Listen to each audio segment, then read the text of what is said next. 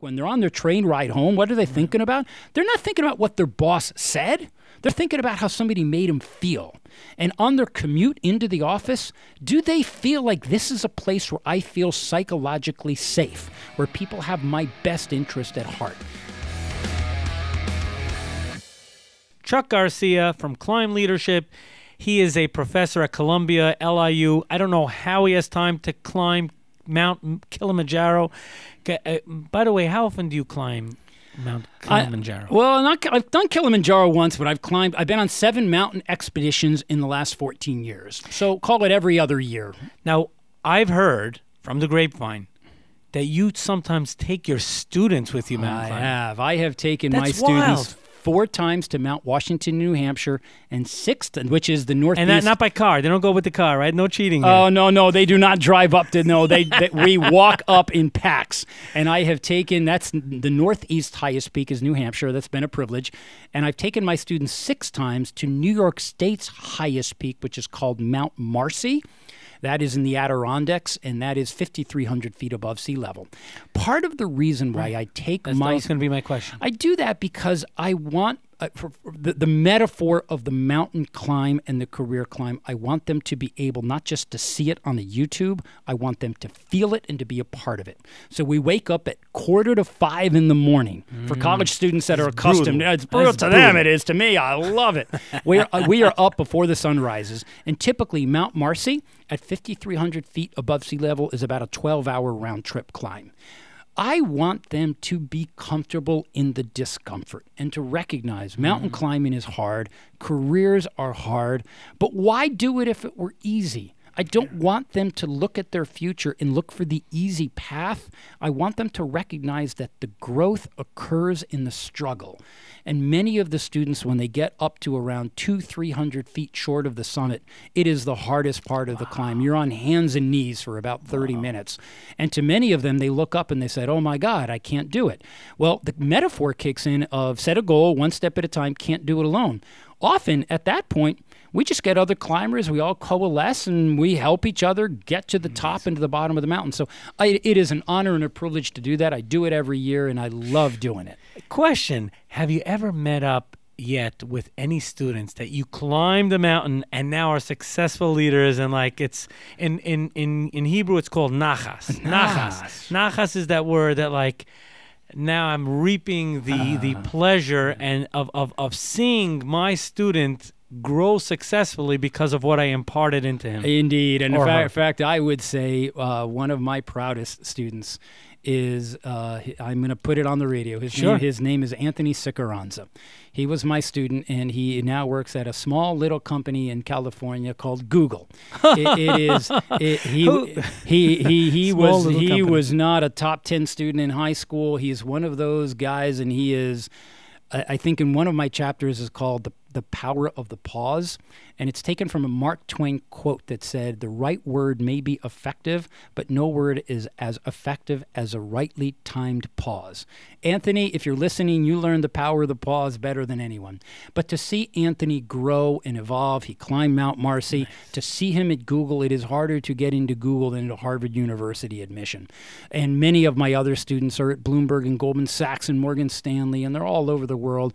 It is such a joy because that brings me incredible satisfaction, because they all come back to me later and said, thank you for teaching us the communication skills. I see exactly the difference between how to do it right and how to do it wrong. Indeed, it is a wonderful thing to see. It's why I do it.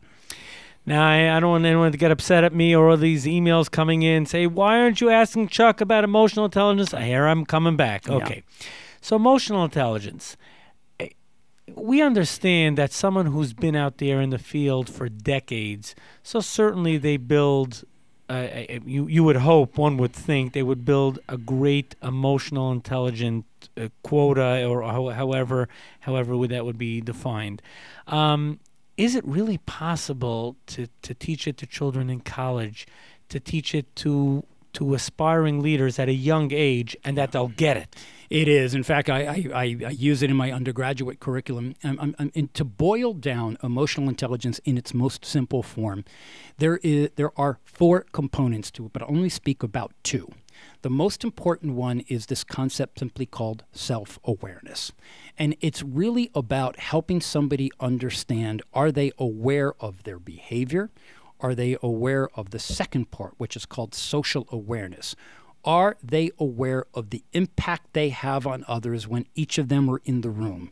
The vibe they give, the way they communicate, their body language, all of this is measurable. So we give all of our students a questionnaire to be able to have a frame and a scale. That questionnaire, let's say for self-awareness, is based on 1 through 100. So if somebody gets a 75, that means there's 25 utils of that scale by which they could improve.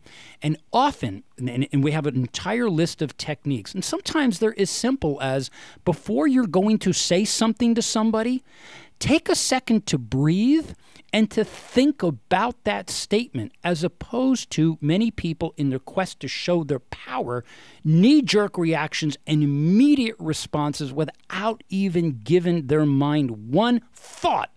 Could I answer that question differently? Because what we teach in EQ, it's not what you say, because people will forget what you say. This is the great Maya Angelou quote, best advice I ever had. People, and she said, I have learned that people will forget what you say, people will forget what you do, but they will never forget how you make them feel. This is what people go away with on the train in New York. When they're on their train ride home, what are they thinking about? They're not thinking about what their boss said. They're thinking about how somebody made them feel. And on their commute into the office, do they feel like this is a place where I feel psychologically safe, where people have my best interest at heart? This is where self and social awareness are measurable and improvable. It works. I've seen it happen a lot. Particularly the self-awareness continues to improve by helping people understand the techniques. And it goes back to yoga, Yitzchok, of breathing. Just understand you don't have to answer everything in the first split second. Take the time, close your eyes, reflect. After a while, you begin to change the hard wiring in your brain that is so accustomed to the constant act and react of our conversations. Chuck, how can someone find out how they rate in terms of EQ? There is a great book called EQ 2.0. Cost $20. Best $20 investment I ever made. They can buy it. They take an assessment. It has several questions. When the question is done, you hit the submit key. It comes back not only with your scale, with suggested improvements. Here, based upon your EQ responses and where you are on the scale, here is a list of 5, 10, 15 things to be able to do. And it's a great list, and I practice them in my class.